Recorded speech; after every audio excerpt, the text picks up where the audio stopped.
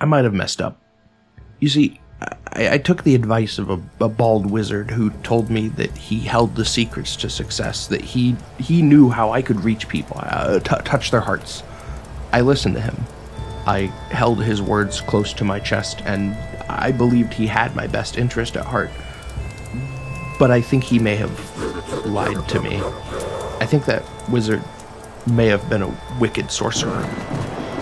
You see, I uploaded a video yesterday, but this sorcerer told me... Do you see that option there that says, do not upload to subscribers? Click it. Your video will get many more views this way, much wider reach. Something generally quite good for small channels, a very appealing proposition for me. Well, it didn't do fucking shit.